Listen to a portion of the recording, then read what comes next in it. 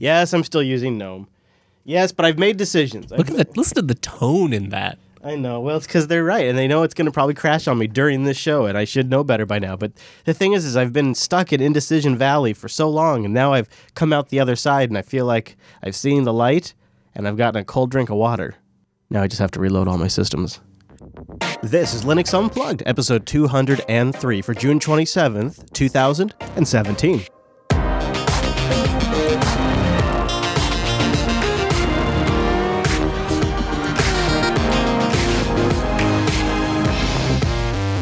Welcome to Linux Unplugged, your weekly Linux talk show that screens are covered in fingerprints. My name is Chris. My name is Wes. Hello, Wes. Yes, we have a touchscreen-powered machine. It's not powered by the touchscreen, but it has a touchscreen. Yeah, that's right. And it's important that it does. Yeah. We'll be talking about this massive Dell Precision 5720 Linux rig. What? I'm going to say right now, not getting into performance or other things, but in terms of build quality, just probably one of the finest built machines running Linux on the market today.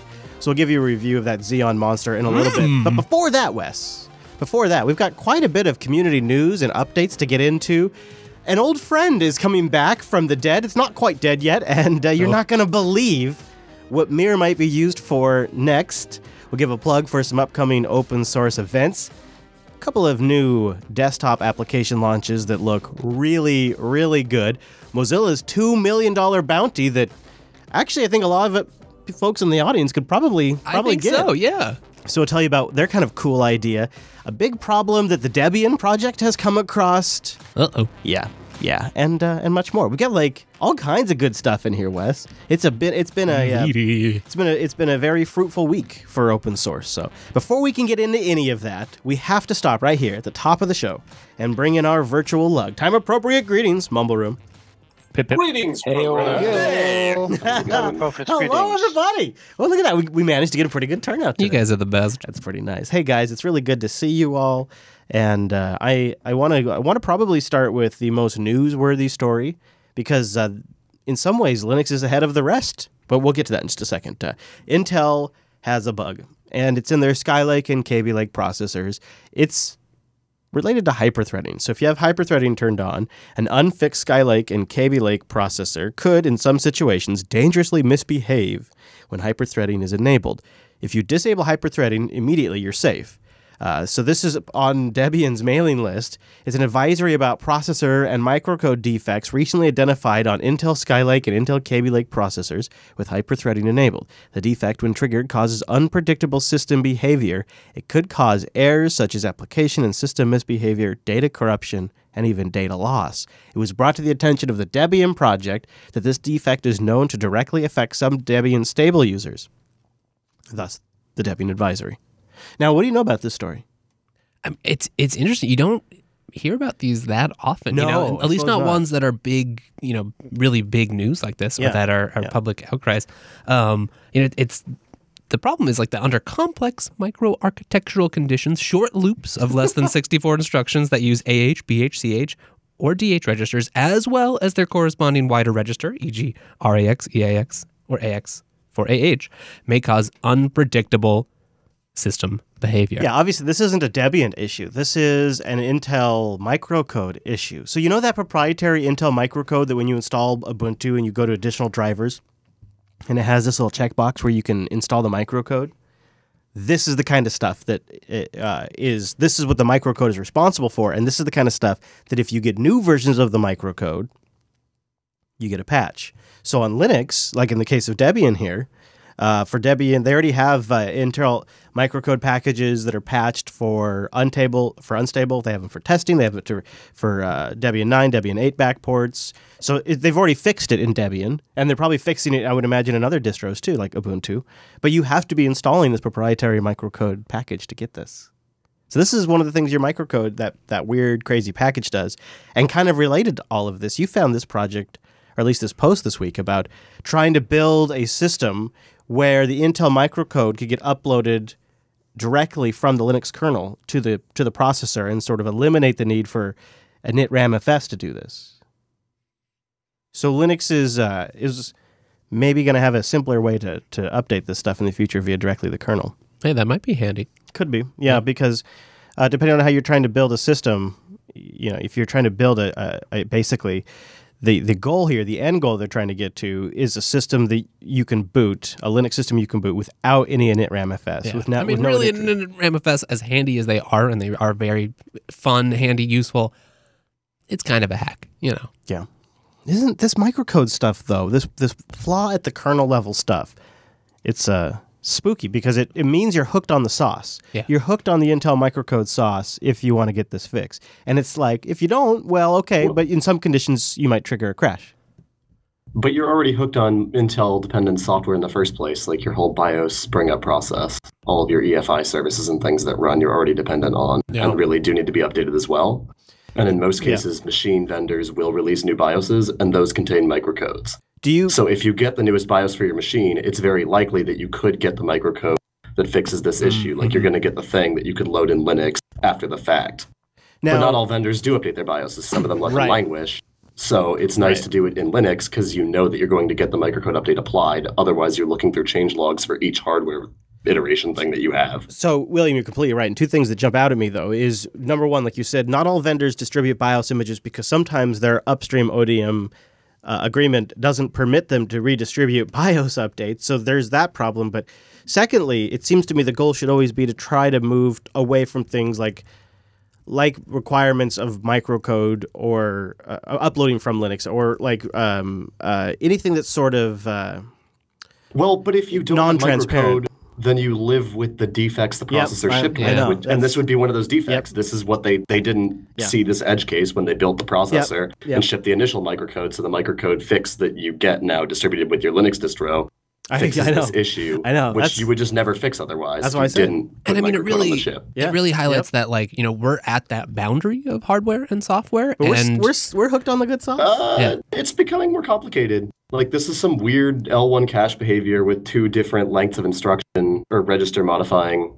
instructions. Hey, so William, do you have a kind of an idea of like how likely someone would be to actually trigger My this? understanding is you're probably not going to find it in your typical workflow. Yeah, it seems like if it took this long, code generation that results in those instructions all fitting in the L1 cache and performing the behavior that results in triggering the bug. It sounds like this bug was maybe first found in the OCaml community, and they kind of reported it. Yeah, it sounded like, So I think it also kind of highlights, there's just a lot we don't know about what's going on at the hardware layer. It's like we're already running all this microcode. Yeah. You don't know what it is. It's not very inspectable or scrutable in any way. And then you have this kind of, you can go look on Hacker News and stuff, but the thread for this, there's a lot of people talking about, questionable practices by hardware vendors around acknowledging hardware defects and how you do that, because we don't have the same kind of tools we've come to expect in the open source software world for identifying and fixing these kinds of problems. But at least Intel does seem to publish the errata. Like, I think there's a thing. There should be an errata listing for each of these generations of chips. So, like, for all the Skylake and Kaby Lake platforms, they have the errata published for these things. So you can go look up your chip and look at the errata, and this will be in there. Yeah, I mean, as the chips are becoming more complex, the errata is becoming much larger. So you're going to see a bunch more of these issues show up because chips are just becoming increasingly more complex and hard to validate. I got to be honest. I really thought when back in the day when hyperthreading first was announced as a thing, I thought, well, that sounds like a damn hack. And we really haven't really had much fallout from it. I mean, it's not the best thing ever, but it's kind of funny. So I guess one immediate fix would be to just go turn off hyperthreading in your BIOS. So old school skeptical admin Chris was like, yeah, just turn hyperthreading off. It's fine. Well, what's funny is it's only this implementation in Skylake onward that's broken. It's actually not the older implementations. Right. Yeah, right. It's true. Skylake and Kaby Lake, they're the chips that... Yeah. And I guess that would mean that the chips came after Skylake and Kaby Lake maybe also have different types of hyperthreading? And my understanding is it's some caching behavior, I think, of the micro instructions. Yeah, right. And that interacted with hyperthreading in such a way that you got this effect where you have multiple logical streams happening simultaneously and some kind of corruption happening. Whoops. So interesting. Yeah, it's hard. It's a system that's hard to do integration testing on because as you add these features that seem like they gain you performance, they can interact in just really unsuspecting ways with other features you added before. But the sort of cherry on top for Linux users is it looks like a fix, I would imagine for both, I guess Macs too, but I read somewhere that Microsoft won't have a fix for quite a bit coming down. My understanding was Microsoft already released the microcode update, at least for the Skylake chips. I don't know about the Kaby Lake. Maybe I was, because what I was reading is it looked like it would be included in the April rollup. so what I was reading would be for Windows 10. Okay, so what I was reading to be included is an update after summer. But I don't know. So I really didn't follow that closely because I couldn't really care. But what I thought was, boy, what an interesting contrast, though, that I could have seen a time where Linux would be maybe just completely SOL or totally out of luck on something like this. And but the Linux kernel has had the updating support for and they've been, years. Intel's been in there working with the Linux kernel community for years now. It's just a matter of actually having the proprietary package and then depending on your distro, whether you have the update functionality. Because you may choose to go with Libre-only stuff, in which case you're not going to update the microcode. Exactly. So just disable hyperthreading, I guess. Or don't worry about it. Or update your microcode. Yeah, back up often. And see if there's another way to update the microcode. Yeah, because see the thing is so Willie, maybe you can clear this up because my understanding was the microcode with this fix has to be uploaded at every boot. You can't write it to this processor. That is correct. The microcode there's a ROM on the processor that contains the microcode shipped from the factory, but the microcode updates you apply are applied at runtime every time. They're not persisted on the chip. Yeah, so how do you... And I think that's actually kind of a good thing, because if you uploaded a bad microcode, you could break your chip, whereas now, if it comes from the factory working, you know it's going to continue working. So if you update the microcode and it broke, you can just reboot and do it again. Yeah. So how does that is the nice thing about this process. How does a Triskel user handle this problem? The Triskel user could update their BIOS, since maybe they're using a proprietary BIOS. If they're not, then maybe... I don't know, they're just screwed. They have to accept that they need some binary to be loaded onto the CPU. Stop running that horrible closed-sourced x86 platform. Yeah. But yeah, if you're on Skylake or newer, I think you're basically stuck with proprietary code that runs at boot, so you can do the microcode update. Yeah. Like, you're just going to have to deal with yet another proprietary process. So, yes, okay, so it looks like it hasn't been released for Windows yet, but I'm sure they'll get updates out eventually. You sound so confident. Yeah. Now, how about this for a story? You guys ready for this? Now, I'm going to ask you something before I get through this whole thing. Please stick with me on this, okay? But it's not dead yet. MIR may live on as a Wayland compositor for the Mate desktop. Say that again? Just one more time. One more time. MIR, yeah.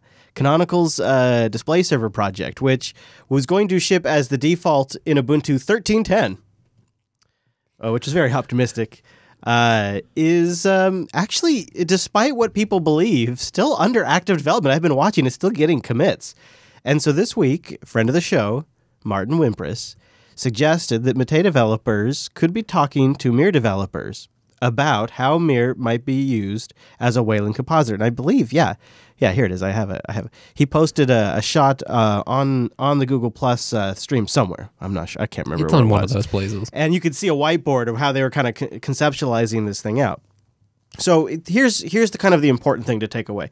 Remember that Wayland itself isn't a display server. It's a protocol that handles the communication between a compositor like Mutter or Weston or Kwin. A thing that actually spits things to the screen. Right. And its clients like the applications and the Windows and stuff like that. So Mate doesn't necessarily have something that speaks the Wayland protocol.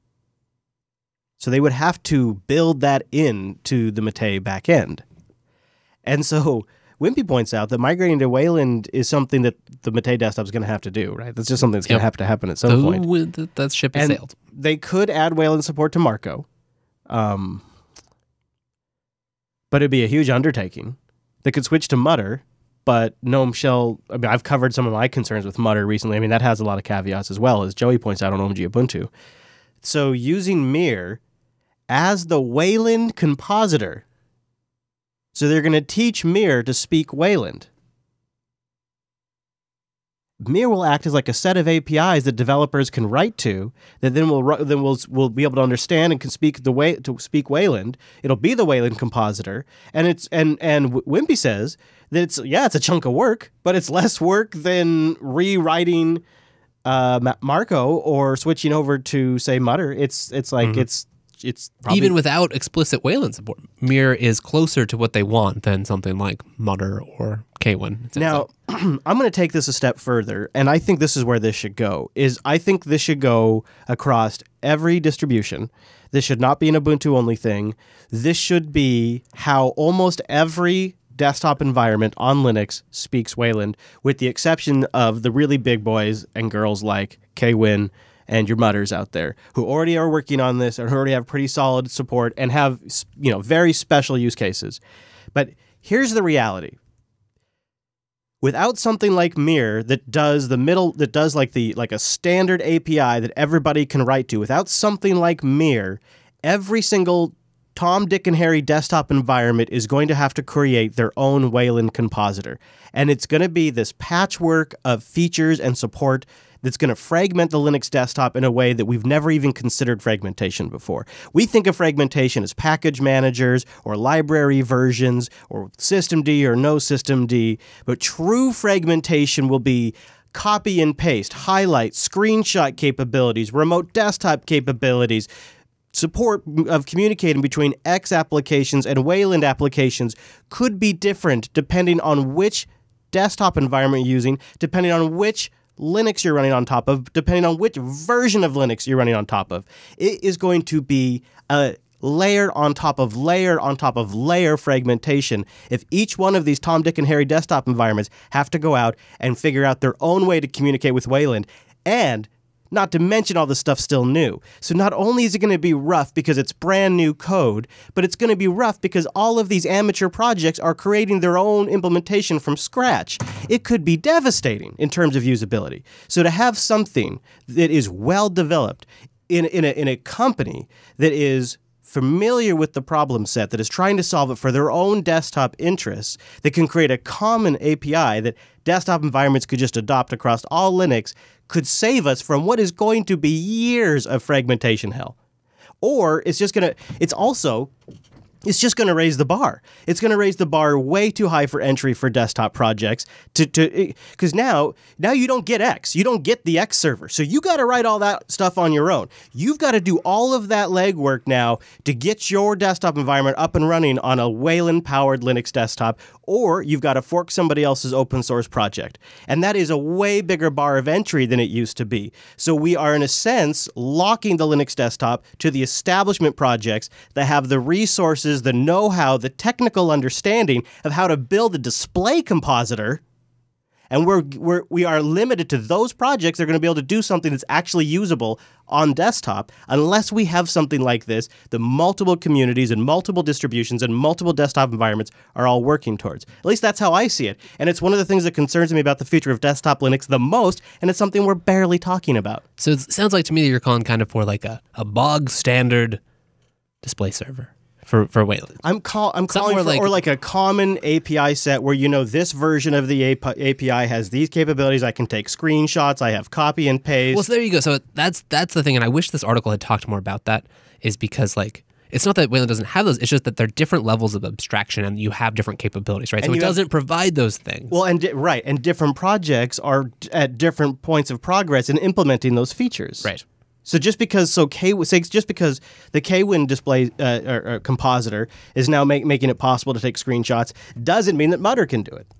And so you could literally have a reality where you can have some basic desktop functionality not work simply because that project hasn't gotten around to making that work yet on Wayland. Right. So this would almost be like a desktop API where something, especially for Monte or things like that, this reminds me in some ways of Vulkan, and where we have this newer layer where we give more power, right? So if you are a big project, you want to be able to implement those things because you're like, well, X does this terribly. I'm always going to get screen tearing and all these problems. Let me fix that in Kwin, and we're going to get it right, and we're going to have buttery smooth, super great compositing. But as you're saying, a lot of projects I just wanted to make a cool tiling window manager that did things a little differently. Is XFCE going to adopt Kwin? Right. Not likely. Yes. So I think what you're saying is well, if you can surrender some of that control, we need something that can be that middle layer so that you can be like, hey, I just want to take a screenshot. I don't care how you do it. Go talk to Wayland for me.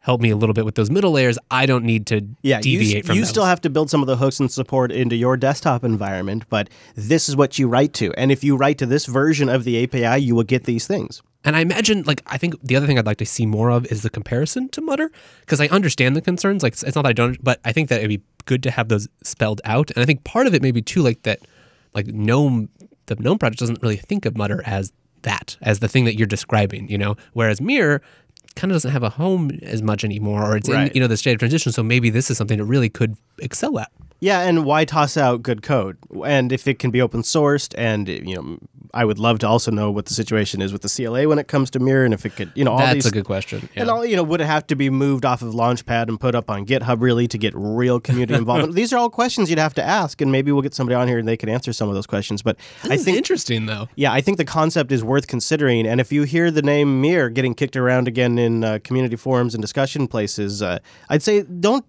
dismiss it out of hand. Give it some consideration because there's a real problem here that we're going to be facing. And this could be solving the problem before we even start to struggle with it. Not that we can't engineer our way out of it once we're there, but would it be amazing if we just hit the ground running with a solution? That would be amazing. What a concept. This is so neat. This solves some problems I had just this weekend. Eternal Terminal. Wes found this, and it's a remote terminal for the busy and impatient. It combines like some of the aspects of Mosh, which is the popular terminal we've talked about before, Auto SSH and SSH. The whole idea here is that it'll reconnect without interrupting the session.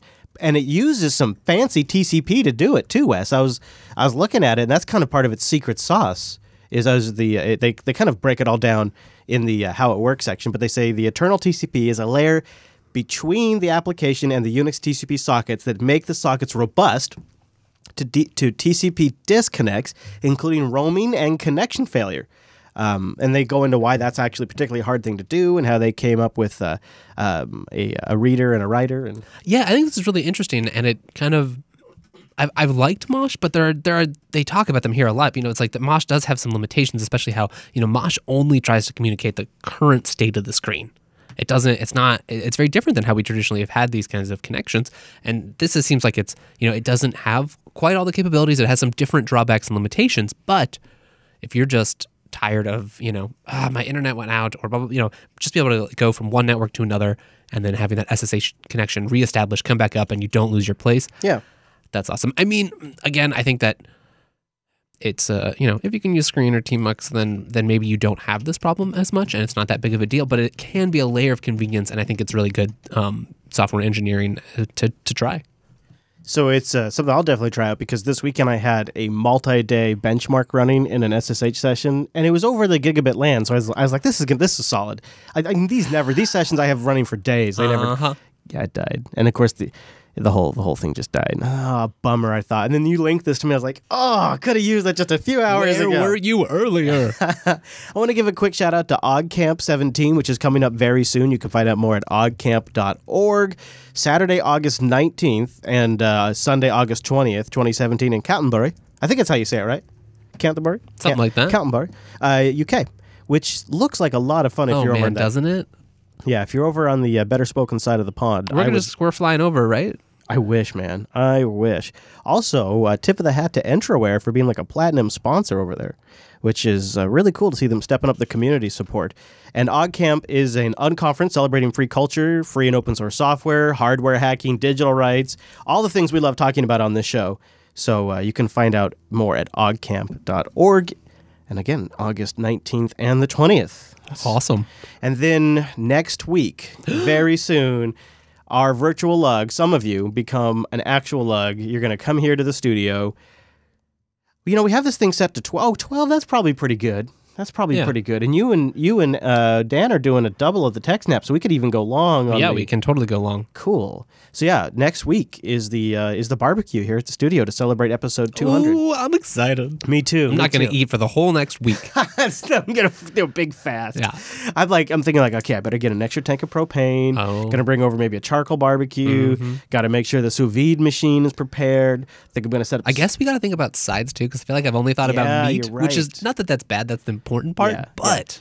Hadia's thinking about making like an ambrosia salad. So that could be one side. But yeah, we need like beans and stuff. Oh, beans. We got a couple of chairs in here. I figured we'll have the mumble room. We'll have a couple of chairs. When people come in here, we'll chat. It'll be good. It'll be a lot of fun. Meetup.com/Jupiter Broadcasting to sign up if you can make it next week. I don't know how we're going to stream. I still haven't figured that out. I'm just going to take that right up to the red line and then figure that out the last minute, I guess. In true JB style. Originally, I was going to vlog the whole thing and then just do a big release, but then that does sound fun. I know, but then in all of the material we put publicly, it said we'll live stream, and I'm like, oh shit, okay, well, we're live streaming it then. We're doing it live. Meetup.com/Jupiter Broadcasting. If you can make it, and the meetup will be here at the studio, so hopefully, it's right up. Just what would you say, Wes? How many minutes up around noon, or say around 11 on a Tuesday is it from Seattle? It's a drive you probably make semi-frequently, so... Yeah, it's probably like, depending on traffic, like 40 minutes. It's planned for like a 45, 50-minute drive to make it up here from Seattle. Yeah. From the Seattle area. But it's a nice drive. It's worth it. Is this the burbs of Seattle? Are we in the burbs? Getting that way, when you live in the burbs, you don't really consider... Is it... Because like outside of the city is the suburbs, right? Mm-hmm. You don't think of it as the burbs when you live in the burbs. Yeah. But there you go, I guess. Yeah. I mean, you might be like... you could think of Everett as a Seattle suburb, and then you're like a suburb of Everett. No, I reject that. I'm just going to skip over that middle section. And here's the thing, too. Like when I travel and people say, where are you from? You say Seattle. Yeah, you say Seattle because that's what everybody knows. Yeah. And it doesn't, and when you're like 2 to, even 500 miles away, when you're like 2,000 miles away or 3,000, but even like 500 miles away, like the nuance of the difference between Seattle and anywhere else is lost. Mm-hmm. So. All right, well, let's take a moment and let's thank Ting for sponsoring this episode of the Unplugged program. Go to linux.ting.com. Not only is that a powerful URL that you want in your history, but it's also the way to support the show and get $25 off a Ting device. They got a lot of great devices that you can buy directly from Ting. No contract, no early termination fee, no weird, quote-unquote, agreements. Hate those. You can also just bring a device and then get a Ting service credit. Now, I did that. That's how I got started with Ting. I was like, I'm going to be a little skeptical and dip my toe in here. I dipped my toe in the water. I brought a device, so I got a $25 service credit, and that thing lasted me more than my first month. And I realized, oh, man, something shifted here. Because you're just paying for what you use, your minutes, your messages, and your megabytes. And that's it. It's just $6 for a line. So if you use, say, 15 text messages, you just pay for the 15 that you have to use instead of like having to pay for like a plan that gives you 800 texts just in case you use this. It's all kind of silly. It's all kind of arbitrary. It's all just really a scam. And Ting is here to make mobile simple and make sense. That's why there's no contracts. You pay for what you use. They have nationwide coverage. You're in control with their awesome dashboard. They have tons of nice devices and a CDMA network and a GSM network, which means not only is that a ton of devices you can bring, but that gives you flexibility down the road, too, when you're traveling. I use that all the time. I bring a CDMA phone with me, and I bring a GSM either hotspot or phone with me, too, one or the other, so I can always have good network signal wherever I'm going. Because it's just different areas. Different companies have different agreements with different cities, and you just never know. You're looking to move or something, and you don't want to have to change carriers. Like that's the last thing you want. Yeah. When we did the shows back at the house, I had CDMA coverage there that was really great. When we moved here, I got just a slightly. It was still great coverage on CDMA, but I got just faster data on the GSM network here, so I switched to the GSM. But you don't have to do. You don't have new accounts. There's no canceling or sign up. You just boom. And it's one of those things where you never have to think about it if you're not like a geek. But if you are a geek, you know what those things are. It's great that you have that flexibility. Check them out. Go to linux.ting.com and save a little money, support the show, and get started with a better way to do mobile. linux.ting.com. linux.ting.com. Thanks to Ting for sponsoring the Unplugged program. One of my favorite open source desktop applications, admittedly because I have the cutest kids on the entire planet, #bias. Digicam has a new update, Digicam 5.6. And this is the thing here that I always wanted this because when I want to share my photos, like, oh, look at this really cute thing my kids did because they're the cutest kids in the entire world. I think I mentioned that. But I didn't really want to like throw up a whole gallery on Google Photos and share it with family or what other photo sharing services are there. Is Flickr still the thing? I don't know. Yeah, it's weird. And it's like, well, what am I really, so this is a problem that is now solved in Digicam 5.6, which is what I wanted to call out this feature.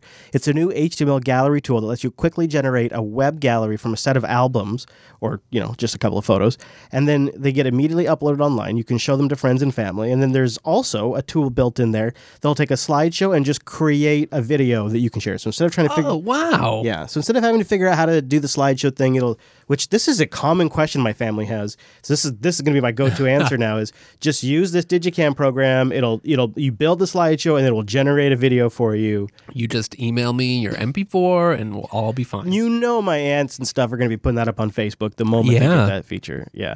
And then for us geeks, you're going to love this. Digicam 5.6 comes with improvements for database backends and support for MySQL databases, so not only SQLites. Hey, you got a real database in there. Or almost real. I mean, it's, when you got a lot of photos, or what I think somebody told me that their setup was like this once, is a shared frickin' MySQL database between your machines. Yeah, there you go, right? You just have one. And put the photos like on an NFS mount. You put the database on a MySQL server. You need the high availability Digicam because you need to edit at any time. Well, to tell you the truth, this honestly problem, though, yeah, right. I hate having like some of my photos on one machine. That's one of the things that Google Photos was really appealing is I could just put them. Google Photos could be the canonical master source, but I want the actual files on my file system. And so Digicam's sort of that nice middle layer because when I want the photo experience, Digicam's there, but I know in the back end they're all on the file system. Throw it on a NAS, shared MySQL database. If I had an afternoon, man, I would seriously consider it. I also love the HTML export, like you were talking about. That is neat. So like you could just go throw that on S3 or whatever, or DigitalOcean's new object storage, and then just go run a website that way. Huh. You know, the other thing, too, I'll just mention, I know for the Paranoid, this is not your top feature, but for those of us that leave the GPS coordinate taggings on for the phones that support it, they've brought back the feature to show like where your photos were taken on a map stuff. Oh, neat. Yeah, that's fun. Always fun with the kids. It's always fun. Let's talk about this particular one. In a Mumble Room, if anybody wants to jump in on this story, in fact, I'd like to actually, maybe we'll toss some of this to the Mumble Room because I'd like to hear their ideas on how they would do this. So prepare your minds because Mozilla wants to give you $2 million. Up front, right? Like they'll just give it to me and then maybe I give them deliver? I don't think so. Damn. No. The $2 million. Do they need my PayPal address? Yes, or your Bitcoin address, maybe. I'm not sure. Chris, it's all about Ethereum these days. Come on. I know, it's what everybody tells me. Except for I can't get into that. So this is it's a prize to decentralize the web, and they're looking for people to apply today. Mozilla and the National Science Foundation okay. It's also the National Science Foundation are offering a $2 million prize for big ideas that decentralizes the web, and they're accepting applications right now. So to give you a little idea of kind of what they're looking for, they want something that would work off the quote-unquote grid when disasters like earthquakes and hurricane strike. So keep this in mind. Mumble Room. Communication networks, they say, are going to be critical infrastructure, and they want vital messaging and mapping services to work after disaster. The applicants will be expected to design both the means to access wireless network, i.e. the hardware, and the applications provided on top of that network, i.e. software. And project should be portable and easy to power and simple to access. What do you think, Sweet Lou? What would you start with? I was thinking like some sort of mesh network and that. Like maybe... Okay, but you got to give me hardware and the software you'd use to do it because that's part of the challenge. So what would it be, like phone-based? Would it be laptop-based? Because you got to have something powerful enough to route the traffic if the network gets busy. Probably maybe something server-based in that. You would have to maybe go a little bit high-end in that because you got to have something powerful enough to handle the load in that, not having an unintended DDoS. Right. Yeah, exactly. Whoopsie. That's what I was thinking. TechMav, you say a ham radio's already figured out some of this. Mr. TechMav, go. All right, fine. But I mean, that's a good point. If I can speak for Mr. Techno, just that for some of these things, if you don't need high bandwidth, then that might be a legitimate thing because in emergency scenarios, you might just need like, hey, over here, or we need food, or whatever. You need high bandwidth. You would definitely need high bandwidth. All right, Basharoo. Is that what is it? Bashflaroo? Bashful robot. Oh, Bashful okay. robot, man. That's what I get for looking across the room. Distance versus cost. Hit me with it. Well, because if you think about it, even you look at traditional carriers, they don't reach everywhere based on last mile fiber, or even that's why they're jumping to like a lot of the satellite or the point to point wireless. In Canada here, I mean, we have good transit across the nation, but you get us into the last mile and we're hooped. Like you just can't get it, and no one wants to pay for it.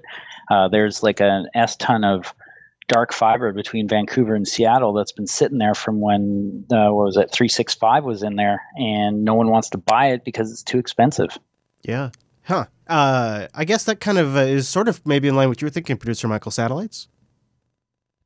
Yeah, there's a project that's being done that allows anybody to contribute. It uses OpenStreetMaps and GPS to share data through, like, without any kind of actual like data service. So you just need to be able to access the GPS.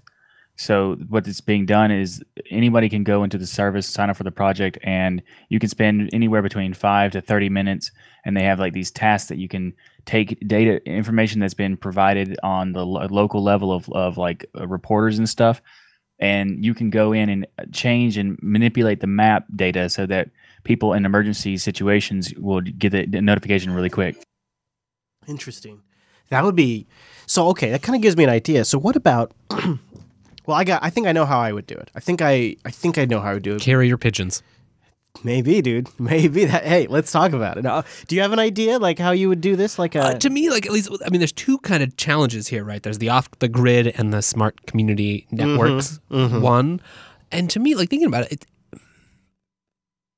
it depends on what disasters or other things we're talking about here, but it kind of seems like a software problem. Like we've already seen some chat apps or other things on mobile that will work without internet to do like NFC chat or Wi-Fi ad hoc chats. So really, to me, it seems like the problem is that we don't have a lot of schemas or specs or things around how to share. Okay, sure, you have like a Windows home group or something, but realistically, there's not a lot of great ways to interact. So like you lose your internet connection for the whole neighborhood, but you need to share resources. You're already connected if there's still power between your ISP, if you're on the same ISP. We could have a LAN. But there's no tools, software, or management. Wouldn't it be amazing if you could have a devices that mesh network, even when there's no internet, and say you had a Wikipedia app and your phone had the articles cached that I wanted, I could retrieve them from your, like if the software was smart enough to not only announce what local data you had, but if it was also smart enough to know that the privilege level, this is public information, that's important. Right. Like I have no way to offer a service to my neighbors, even though maybe we're all on the same ISP. Right. The coax is connected. There's a switch that connects us all. Right. There's just not standards. It's almost like it's like a proxy server for everything.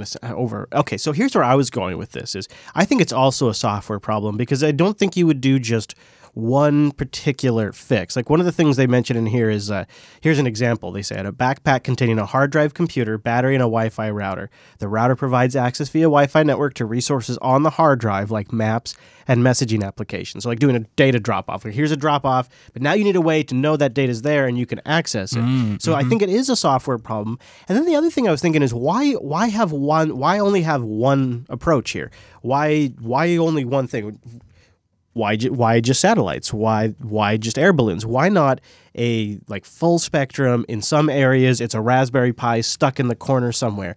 At someone else's place, they've got an x86 rig in their garage that's been sitting there providing resharing networking now for a year. Somewhere else, it's something built into a television because it's a high-end television, and this is a common wireless chipset that's now been created. At another place, it's somebody's phone that's just helping fill in a bit of a gap. And in another area, it's a DJI drone that somebody strapped a Raspberry Pi to the bottom of, but it's getting connection and it's sharing signal. And if the network exists, the software is smart enough to make the access happen. If however the connection is being provided, if it's anything from a DJI drone to a x86 rig in a garage, like whatever is sharing the connectivity, that doesn't matter. You make that irrelevant, so that way that could be just hodgepodge, because that's going to be geographical too. There's going to be some areas that are poor, that can only afford certain things, that have hectic wiring and power, and there's some areas that are more affluent. Internet connections will be a part of this, yeah. Yeah, exactly. So, it reminds me of our conversation with Michael Hall last week in Endless OS, and you combine what they're doing with offline things like recipes and Wikipedia and reference material and books, and you combine it with something like this Mozilla challenge, I wonder. I'm fascinated by the whole idea, especially when you use things like the lens of the net neutrality debate. Like, say we go to some dystopian future with net neutrality and corporate lockdown of the internet, and the geeks had to save the world. How would they do it? Say you had to rebuild a new network, how would we do it? We'd have to use the tools we have, and it would be our phones, our Raspberry Pis, our PCs, we're kicked our phones. off YouTube. We can't live stream anymore, and that's the only way you get videos on mobile. I got selfies to post. Yeah, right? So join us over on the new internet, where you just take your tin can and a piece of string and you tie it to your neighbor's house, and it's, you watch JB, it's cool. But I think we could come up with something. So here's what I'm saying. Go to the Mozilla blog, read more about it, win the $2 million, and then kick back a couple $100 to JB for hooking you up. Woo! Speaking of Mozilla, they launched a new podcast this week. I wonder if they have it up on their website. Their IRL podcast with Veronica Belmont. Did you hear about this? No. Yeah, she's got a new show working for Mozilla. See, this is why you got to listen to the Ask Noah show.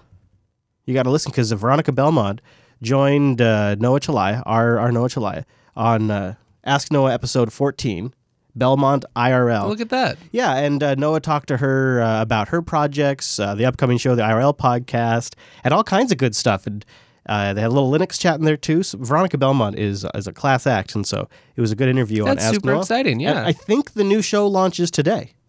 So how about that? I'll be curious to see where that goes, because I've liked her on things. I mean, I've been listening to Veronica Belmont since Buzz Out Loud, so I've liked her on a lot of stuff. So I would imagine she'd probably put together a pretty decent show. Oh yeah, episode 1 is now out on their IRLpodcast.org. There you go. Oh, you did listen to it yesterday, Bash. What'd you think?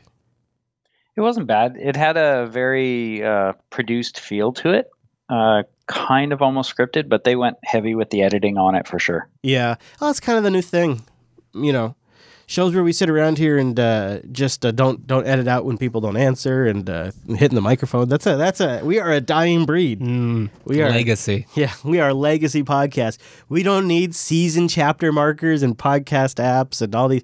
I mean, it's a straight raw MP3 feed. Sometimes we're an hour long, sometimes we're an hour and a half. It's a real train wreck. It's a real train wreck. It is #disastrous, #need data. That's gotta get that data. Well, speaking of data, Wes. Oh. DigitalOcean's got data for days. Go over to digitalocean.com and sign up and use our promo code Linux Unplugged and get a $10 credit. You heard Wes mention it earlier. They're introducing object storage. They have block storage, which is okay. For me, I'm going to be honest. When they introduced block storage, I was good. I was like, this is all I need. This is what I... Done. But the beauty to object storage is then you can build your applications in a way that can scale for days. And this is probably, honestly, if I was starting out today, how I would do things as well. So it's pretty brilliant that DigitalOcean's launching this. And if you sign up for early access, you can get a terabyte to play around with until like October. What? Yeah, that's nice. So DigitalOcean is a really simple and straightforward way to spin up a nice rig on their infrastructure in seconds. They call them droplets. I call them fast Linux rigs. They got SSDs for all of the different types of machines. They have lightning fast networking. They have a beautiful UI to manage it and a simple API with tons of pre-built command line utilities. That's really what matters about the APIs. The open source community has really embraced it. Something else that's really cool is they have load balancing as a service. They have monitoring and alerting, and they have hourly pricing available. So you can get a 2 gig system with a 2-core processor, 40 gigabyte SSD of disk, and 3 terabytes of transfer for 3 cents an hour. DigitalOcean, I tell you what. Go over there, sign up, use our promo code DOUNPLUGGED to get a $10 credit, and mess around. They got data centers all over the world, and you can even run I say fast Linux rigs, but you can even run the good old free BSD. What? DigitalOcean.com. Use our promo code DOUNPLUGGED, and a big thank you to DigitalOcean for sponsoring the Unplugged program. So I am up for interruption at any point, Mumble, as I go through the Dell machine I have here. So please feel free if you have any questions to stop me and I'll answer them. I had a chance. I guess I should probably back up. So Dell sent me a couple of weeks ago. I've been running this machine for a few weeks. The Dell Precision 5720. It's an all-in-one, and this one came with Ubuntu 16.04. And this was probably one of the hardest machines I've ever reviewed. I feel like it's getting hard because how do you review a machine like this? It's a system that it has Intel Xeon E3 1275 processor, so it's a quad core with hyperthreading. This one had 3.8 gigahertz clock, which turbo boosts up to 4.2 gigahertz. Nuts. With an 8 megabyte cache. You can put 3 drives. This one had a PCIe M.2 drive and I think I was spinning terabyte drive in it. I mean, it's super fast. And so you almost know immediately if you need a machine like this or not. Like, I don't really need to tell you if you need a Xeon system with 64 gigs or up to 128 gigs, but this one had 64 gigs of ECC RAM. Like, you know that. You know immediately if that's too much system for you. So then I was trying to figure out, okay, well, so who are these people and what are the workloads specific to the Linux desktop for a system kind of like this? And I kind of broke it down into a few different areas. Definitely for a high-end photo management station and photo workflow like Digicam, this thing's a slam dunk. It looks like it would be. Super fast disk I/O, so if you have large megapixel photos from your DSLR, high resolution, super vibrant screen. Dell's been killing it with those screens lately. I also did some video editing on it. Linux itself is not super great at 4K playback right now, but if you get hardware accelerated video decoding, it works fine. I did it, and this machine's a great one for it. But I think probably the other area that this thing would stomp would be software development. I ran a series of openbenchmark.org benchmarks on this rig, and what's really, if you're curious about any of this stuff, check out the Phoronix test suite. it's really a great piece of open source software. We've talked about it before on the show, but goodness, or as Kami says, lordy, is this thing not great? So first of all, it simulates all kinds of workloads. It installs the actual packages on your machine from your distro's repository and then goes through and executes different workloads, documents it all, uploads it to Open Benchmark, allows you to compare it to other similar systems, allows people to compare their system to yours. It is very, very useful. And so some of the benchmarks that I ran on it specifically to software development were some of the most impressive. Wow. So one of the highlights is I was able to build Linux kernel 4.9 in under 2 minutes on this system. Now there would be a way you could just a quick takeaway from this review. If you're curious how fast the system is compared to yours, go get kernel 4.9 source code on your system and build it and time that. And that gives you kind of a baseline in some sense of how just phenomenal how fast the system is. So this also means that if you have to use a custom kernel, you can't complain about it. Well, and I just try to mention, it uses the stock kernel. I just mention that as a benchmark because if you can build, it just gives you a perspective. If you're building your own projects, how fast they might build on this comparison to the Linux kernel. And I thought that was just sort of an interesting perspective. But I have a link in the show notes where you can actually run the comparison benchmark. So you can click this link, you give it the address to the Phoronix test suite, and it runs the exact benchmark I ran, and it gives you the comparison result. Slick. Yeah, so I have that in there. So I spent about a week using it to edit photos and video, and I found it to be pretty exceptional at that. And so I'd say that whole sort of like high-end media production workload, this thing's obviously great for. Anything that has a lot of disk I/O, this thing's pretty great for. And if you're clever enough to monkey around with your system codecs, or you're brave enough, might be a better way to put it, because it's maybe it could be a stability issue. I really say you got to be willing to mess around with your codecs, but you can get great 4K video editing. If you're just working with 1080 video, this thing's gonna slam. Yeah, it's gonna slam it. I worked with this thing. It even under heavy load, it never felt really bogged down at all. It was. It does seem like it would appeal for the creatives or professionals who are just trying to get things done, because you don't. I mean, like it's an all-in-one type unit. So you put it on your desk, you plug it in, and then all right, you got a computer now. Yeah, it's already running Ubuntu. Let's talk about that. Is there really? So if you're getting a system this powerful, who wants a system that's this powerful that's also an all-in-one? That was one of the other things I was trying to figure that out, because to me at first it wasn't obvious. But having used it for a little bit, I can tell you it's pretty low hassle, and I think that's probably its biggest appeal. If you use the Bluetooth mouse and keyboard it comes with, you use Wi-Fi, you have one cord coming out the back. That's pretty nice. And it's very clean. It's very simple. The speakers are incredibly. We'll talk about more of those in a little bit. It's that all is really nice. Where it gets kind of interesting is if you combine it with the touchscreen option, because the whole thing folds down. Right. Sort of like a Surface Studio. But this is way more powerful than a Surface Studio. And that is actually kind of a useful feature for certain types of work, especially for certain types of video editing. So as I started to use it more, I was like, I could kind of see this. This machine is powerful enough. I feel like this machine, spec'd as this was, which is about $3,600, which is still like half the price of the iMac Pro, would probably last you 10 years. You have USB-C up the wazoo on the back of this thing. Oh. You have Thunderbolt 3. The back is removable. The back is completely. You do 2 screws. You remove 2 screws, and the whole back of the thing comes off. Wow. And you have access to all of the hard drives. You have access to the memory. I don't know about the CPUs. I believe they are socketed, but I don't know if you'd actually want to upgrade them. And I don't know if that would void the warranty either. But so it's much more sustainable than an iMac because nothing's really soldered. You can get access to all of that stuff pretty quickly. The screen is going to, there's not going to be better screens really there will be, but it's going to be a great screen for a long time. Yep. It is fast enough with 64 gigabytes of ECC RAM, 1.5 terabytes of super fast storage. The all-in-one aspect of it kind of makes more sense now than I think it used to, because you're not really going to be super hard-pressed to upgrade this thing. That's where I thought about it as like from like the business or small business or design company or something. Right. Like you could just buy that for an employee. They're new. You don't have to think about anything else. Like keyboard, mouse, done.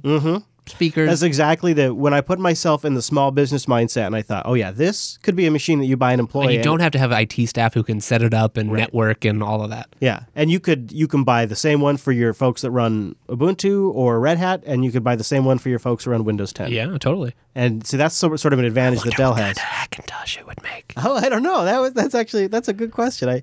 I'm not sure. I used Kdenlive Live in my testing, and I find it to be usable if you use proxy media with high resolution stuff.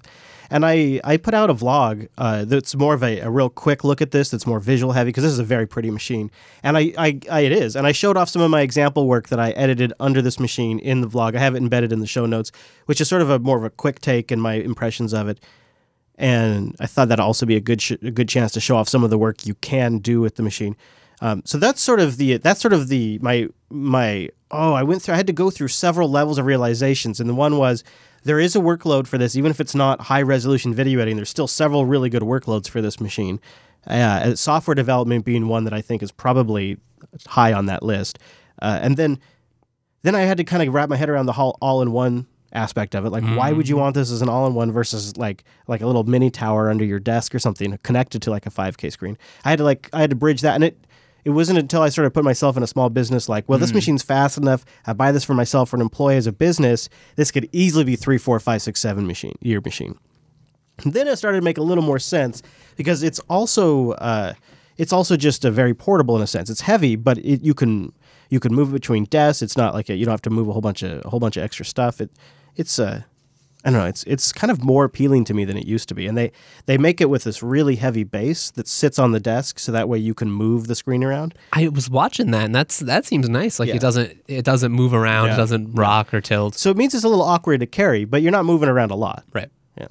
So there's sort of the first part of it. I suppose the second part of it would be sort of the thermals and the noise stuff, because I had an opportunity to punish this machine when it was very hot out. It's very hot in the JB lab when I did this test. So it was probably 90 degrees in the room. Yeah. Only a small piece of the case melted. It's fine.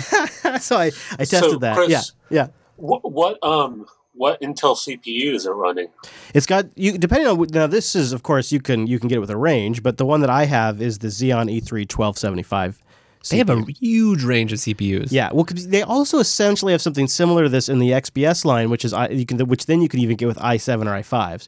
So you have the XPS line of the all-in-one, and then you have the Precision line. And this is the Precision line, which is the workstation grade, enterprise grade line. So that's why you have ECC and Xeons. Yeah. It looks like on the site they still offer the i5s and i7s if you want. If you don't need the Xeons. So I think if you do that, I might be wrong, but I think like starting price is like $1,700, $1,800. Yeah, $16.99. Maybe I'm shopping for one right now as we're doing this. So that is even more remarkable when you compare it to the iMac Pro. It's obviously not competitive, really, but you have a starting range of $1,700, and then you can configure upwards from there. My favorite part here is, all right, well, it shows like Windows for me. I can upgrade to Red Hat Enterprise Linux for $70 more. Yeah, oh, really? That makes it look like a premium option. Well, you get the Red Hat support contract. Yeah, no, it's exciting. So in a sense, it is a premium option. Yeah. I found it to be fun because I was like, okay, well, how the hell am I going to break this machine? Like, what do you throw at a computer like this with that much RAM and CPU? So that's what I tried to do. So over the weekend, I really punished the hell out of this thing. I put it in a 90-degree room, not intentionally, but that's just how it worked out. Didn't have any other rooms. And yeah, well, it was hot too. It was a hot weekend. Sunday especially. That was when I was really... That was a hot day. Oh my God. Not really, but we're from the Pacific Northwest, so our conception of hot is not that hot. It was like 100, and it's moist AF. I'll just say that. It's moist AF. But this thing also, so the back's removable where you can upgrade the components, but then just I/O-wise, you have DisplayPort out, you have HDMI out, you have Ethernet, gigabit Ethernet. I think it's got 3 USB-C ports on the thing, plus USB-A, plus a SD card reader on the side. So it's got tons of connectivity, including connectivity for external graphics down the road. This one came with the AMD workstation graphics with 8 gigs of video RAM. Nice. Yeah. So it was, whew. It was an so, you've been rendering all day. Yeah. So I got another question. Architect was saying in chat that it has a base mount. Where's that located? Because I think this would be awesome if you had a VESA mount on the back of the screen, so you have no base, and it's like you could have a floating arm on your desktop, and it's like you have no. People will be going, "Hey, where's your computer?" And it's just the screen. So I think you have two options, actually. I think so. I think the stand comes off, but that takes some trickery. And I believe on the bottom of the stand, too, the heavy part, the plate, there's a VESA mount capability, too. So I think you have two options with this sucker to mount it, which is pretty nice. Yeah, because it would actually go really well on the wall. I mean, a killer system for something like that. And like especially like a doctor's office where you want it to be fast and reliable. All right, so let's talk about thermals. Let's talk about the speakers and all that stuff. But because we got to prepare ourselves. Let's take a moment and thank Linux Academy. linuxacademy.com/unplugged. I know. This, you got a machine, you got to learn, right? You got to learn on a machine like this. When you got yourself the Precision workstation, why not go to Linux Academy and learn how to put it through its paces? They have self-paced, in-depth video courses for every Linux, cloud, and DevOps topic, hands-on labs and scenario-based labs that really help you work with the material. So it's not just checking the boxes. You actually walk away with experience and confidence to do the work. And instructor mentoring if you ever get stuck. And lots of really great, vibrant community members from the Jupiter Broadcasting community that are working there, forking the flashcards, making things better, practice exams before you take your big quiz, iOS and Android apps for the go. It's a killer resource. linuxacademy.com/unplugged. And a big thank you to Linux Academy for sponsoring the Unplugged program. linuxacademy.com/unplugged. Sign up for a free 7-day trial. Thanks, Linux Academy.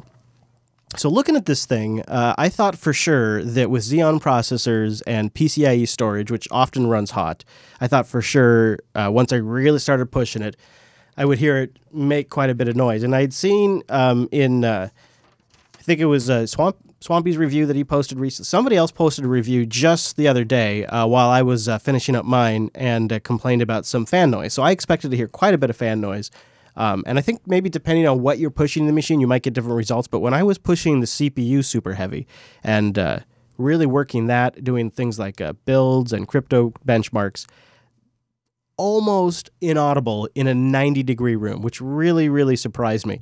When I started pushing the GPU more and more, I could hear a different type of cooling kicking. I don't know if it's just one fan in the system or if there's multiple fans. I didn't take the back off to look to see how they're cooling it. But I could definitely hear a bit more of an increase in sound. But I actually tried to record a little bit of the machine noise to give you a sample. And the room, the lab that I was in, just the ambient noise of the room was louder than the machine noise, even when I was pushing the GPU. So it wasn't too bad. I think probably the thing that I'm the most mixed on, and of course I don't think Dell's going to like to hear this, but the thing that I'm the most mixed on with this machine is the speakers. Is that right? Some people have complained they don't look good. I actually think in person they look fine. They're not very noticeable.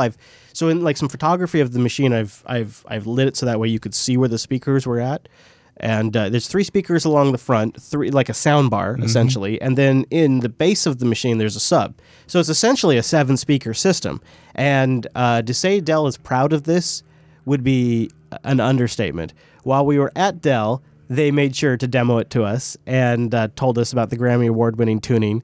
And then when they sent this machine to me, they included a literature that went on for quite a bit about how advanced the sound system is in this. And it's interesting to see how companies, like there's aspects of their products they're extremely proud of.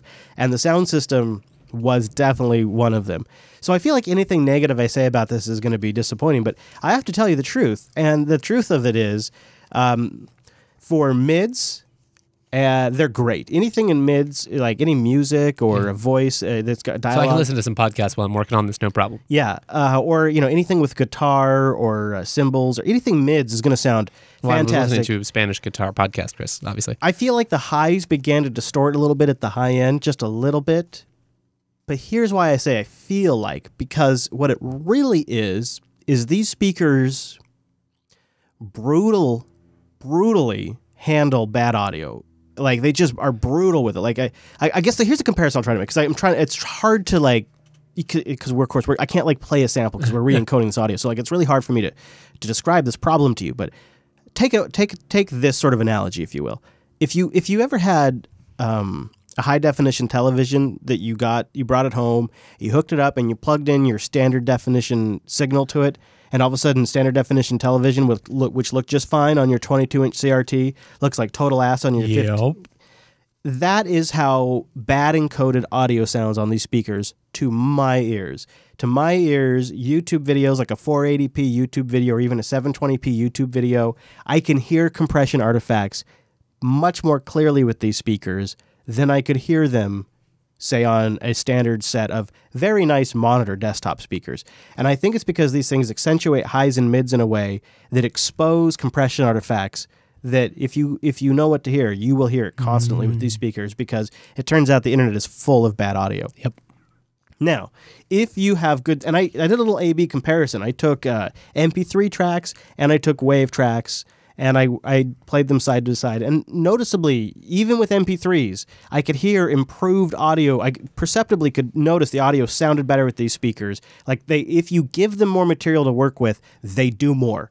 And if you give them a compressed file, there's just less for these speakers to work with, and so they produce less. And it's not that it doesn't sound good, it's that once you hear these speakers sound great, everything else sounds like shit. Right. And so then you want everything to be uncompressed or to be FLAC, and you don't want to watch any YouTube video under 1080p, and Spotify has to go out the window. And like, it's really just, it's an interesting problem to have. And also then combine that with the fact that the lows are pretty weak. Like, there's not a lot of bass. It's got a built-in sub, but it's... I mean, they're only so big, right? So how do you... Yeah. Right. Now, for most people, they probably don't need a lot of boom in their desktop audio.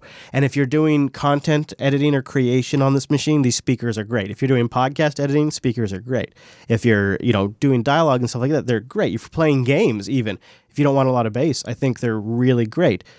If you're watching a lot of YouTube, if you're listening to a lot of compressed audio, it sort of drove me crazy a little bit. Wow. So that was my sort of like, it was this really weird torn issue on the speakers, because I acknowledge they're great, and I can tell Dell's very proud of them. It's almost like studio monitor type thing. It's like, unless you've got they won't compensate for your bad audio. They don't boost the bass. They don't do anything. It's like, you'll just hear, if it's good, it sounds great. If not, then... So the way I looked at it, it's like, well, okay, so when I have that problem, I could wear headphones, which I might be more inclined to do anyways. And then when I want built-in audio, I have great audio available to me if my source is good. Right. But it is kind of awkward, because like, if you're an audio engineer, then you're going to have headphones or very nice speakers anyway, so you probably won't use those. Yep. Yeah, that is interesting. You're right about that. To me, they almost make more sense in the XPS line, which is more consumer focused. And yes, to answer the question, it does have a headphone port, so it's right there on the side too. If you look at the shot I have up on the video, there's the SD card reader there, and then right below it is the headphone. You're totally right though, that like in person, also that bass is heavy. I was just playing with it, and you're totally right. Like the fingerprints do show up. But you're right. Like it's like a bezel on screens that don't have great bezels. But you're looking at the screen, you don't notice the speakers at all. They don't take away. They stand out more in when I lit the face, so you can see the features. But it has a very infinity pool feel to the front of it, and that's one of the things that's neat, is because you combine it on this floating hinge, and then it has the black infinity pool front. So when the screen is off, it just looks like this. It's just this infinite black hole sitting on your table, and then your soul sinks right in. It's fine. And then when you turn it on, it's one of the best screens you'll see, I think, for a long time. And so it goes from this deep black infinity pool to this vibrant 4K screen that almost goes all the way out. Here's a shot where I tried to demonstrate where you could see the edges. It almost goes all the way out to the edge of the screen. Dell's getting really good with these thin really bezels. are. Yeah, they are. And it just makes it totally pop. Everybody that saw it commented on how good it looks visually, and so it's sort of hard to capture that. And then you combine it with the great I/O, the super fast performance. Then you have Dell's support that you get with it. I honestly, you were right about the production quality, like the build quality of the thing. It's solid. Yeah, I'm really impressed. It's like when they decide to do it, they really decide to do it. It's so solid. Like, I've carried this thing around now for weeks, moving it between my place and the studio, doing different tests on it. Taking it on hikes, clearly. I did. And I'm telling you, having moved this thing around, it is, even though that whole back panel comes off, it is super solidly built. Which makes me really happy. Even like, I feel like there are, like, we've talked about the caveats. We've talked about, like, maybe this isn't for you. You don't have a purpose, you being the audience member or whatever.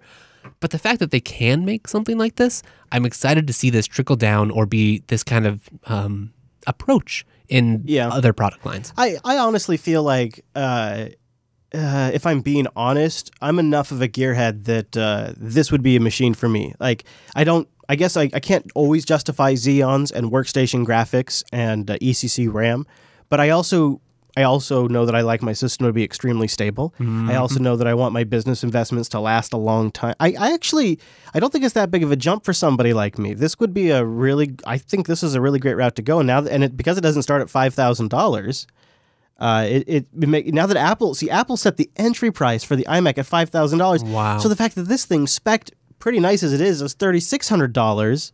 Well, now it feels like a deal. Like, thanks, Apple. You just sold Dell's machine for me because now it's very nice. So I thought it was shockingly quiet, very low fan noise, even after multi-day benchmarks. And the sound system, for the most part, is really great. And if you have invested in a good audio, like a good music collection, you're going to enjoy the shit out of these speakers. I took it out in the lab and took it out there because it was too loud to play in here. It's too loud. Wow. It's too loud. I have clips of me. I tried to come up with a way to demonstrate how it sounds, but how do you really, if you don't have the speakers, you don't have the speakers to play it back, you don't know what it sounds like. You have to have better speakers, so or at minimum, or the same. I do have B-roll of me playing music really loud on this thing and then trying to shout over it to demonstrate how loud it is, which I don't know if maybe the patrons want that. I might release a wave file that you upload somewhere. Or I have video of it of me trying to shout over this machine. I'm like, great. this will demonstrate it. And then I got back to editing. I'm like, that is stupid as hell. I'm not putting that in the show. That's a dumb idea. But they're pretty impressive. So, anyways, it's a really nice rig. It's also got a 1080p front-facing camera. I think it's 1080p. Is that right? Yeah. So I can video chat with my grandkids? Yeah, and actually a decent multi-array mic too, so it's not too bad. It's the Precision 5720 if you'd like to get your hands on one. And also, if I've piqued your interest a little bit, check out my review I posted. It's at Vlog 46. It's up at JupiterBroadcasting.com right now. I call it in the vlog the Linux-powered iMac Pro Killer.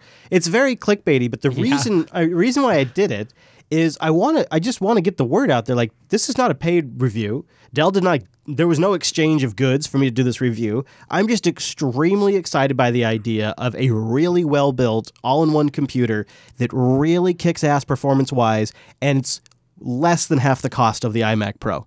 And you can buy it from them with Linux on it right now. And the iMac Pro is not even available till December. So I actually think it just underscores how late to the game Apple is with the iMac Pro, and so much of the market that they used to address with a device like this is being addressed by this machine.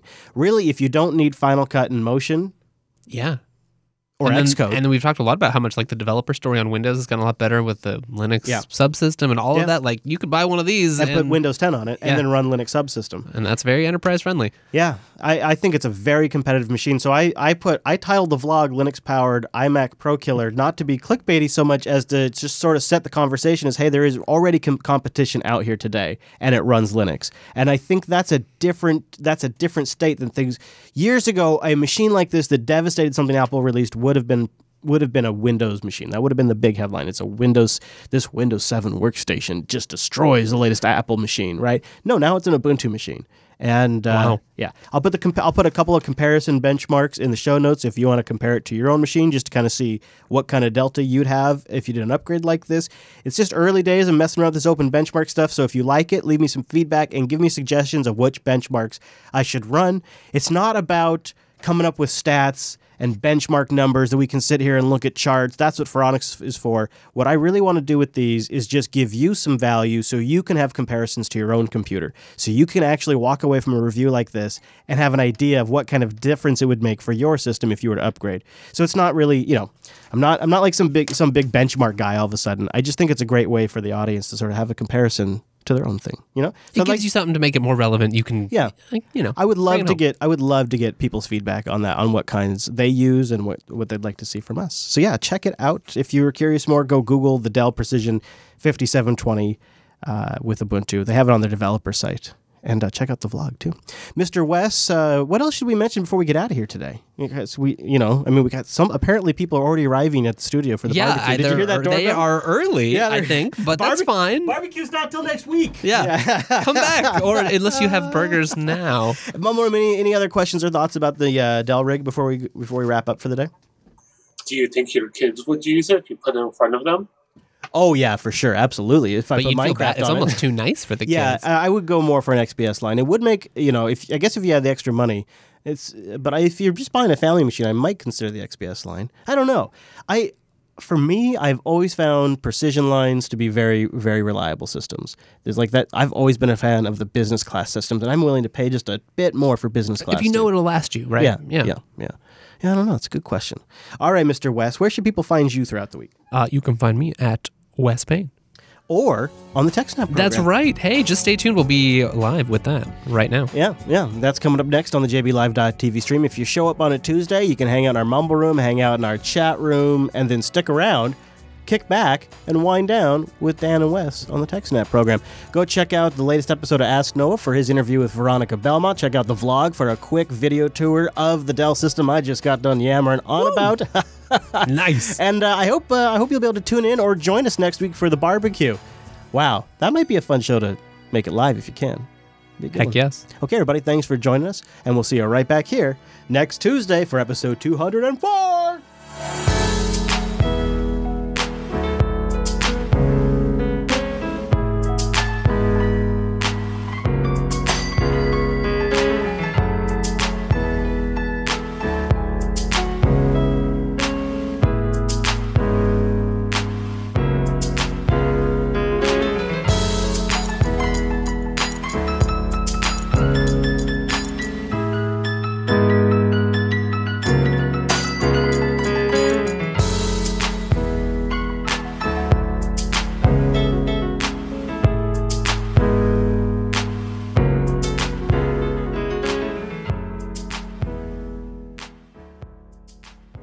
Now it is our duty to title this thing, jbtitles.com. Boom, boom.